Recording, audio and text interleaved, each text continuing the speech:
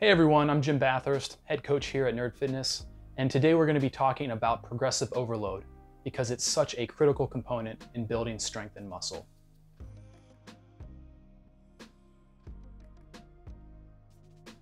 Progressive overloading is all about doing a little bit more each time. So whether that's lifting a little bit more weight or doing another rep, we're really testing our body's capabilities. By doing this slowly but surely and consistently over time, we're going to get stronger as our body adapts to the ever-increasing demands. Without overload, there is no adaptation and progress. When we challenge our body, it responds in turn several different ways.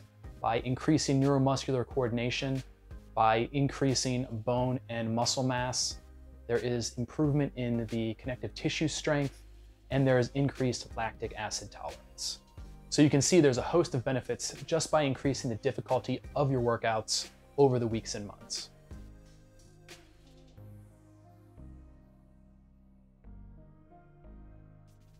There are a lot of different ways that you can increase the challenge of a workout from day to day and week to week.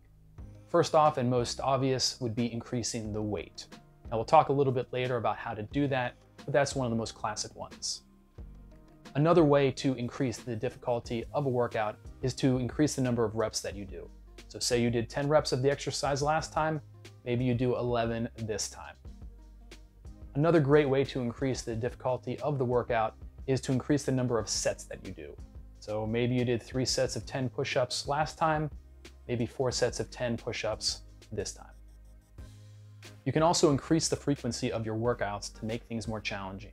So say you're working out twice a week on Monday and Thursday, you can increase it to working out on Monday, Wednesday, and Friday.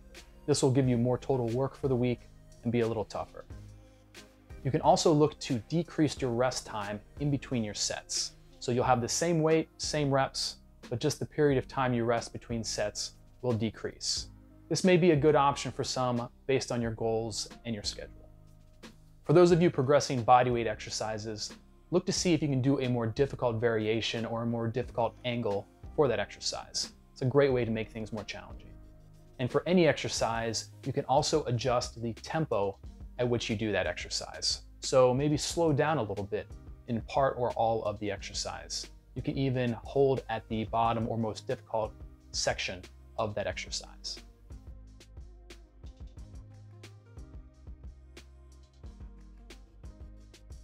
You know you're ready to increase the weight or intensity when you're able to do all the prescribed sets and reps for an exercise, and you still feel like you could do a few more reps.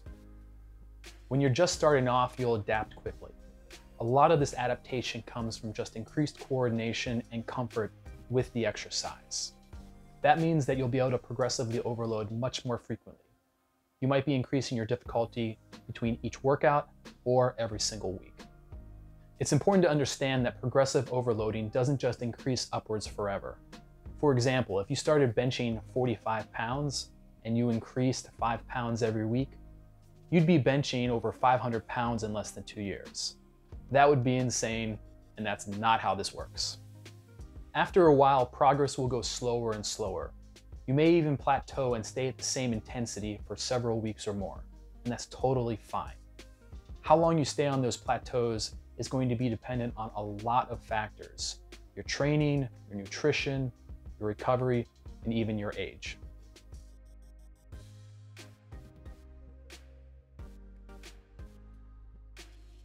We recommend going up in small increments when adding weight to an exercise.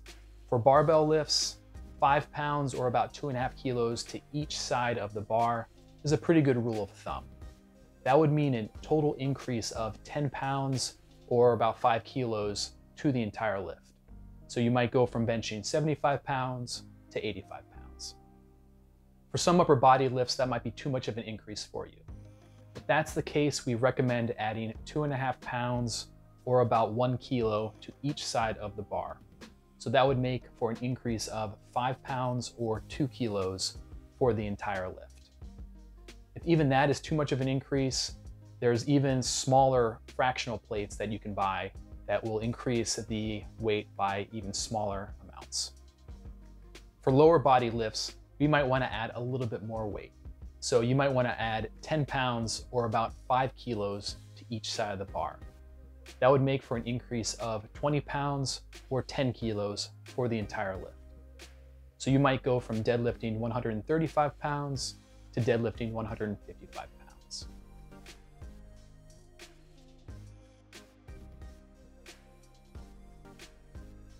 The biggest danger with progressive overloading is simply just pushing too hard and too fast before your body can properly adapt. Can you do handstand push-ups or a 315-pound deadlift? Sure.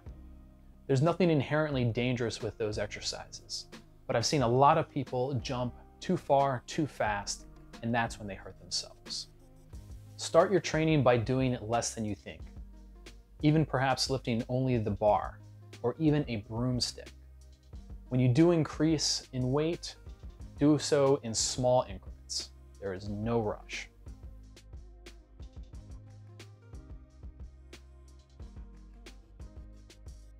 Now, do you always have to be progressively overloading, always adding weight and reps and difficulty to your exercises and workouts?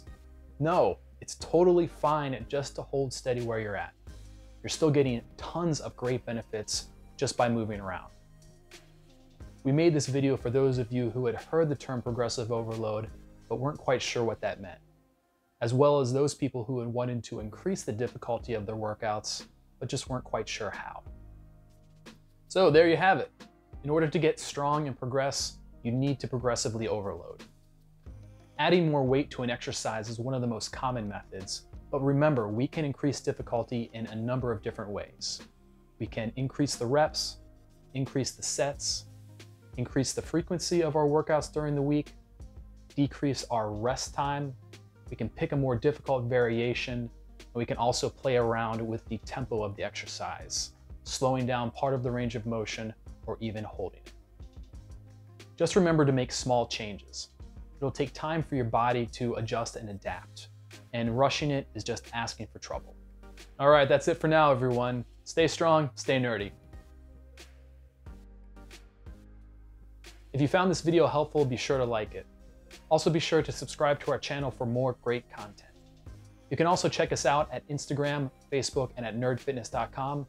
Links in the description below.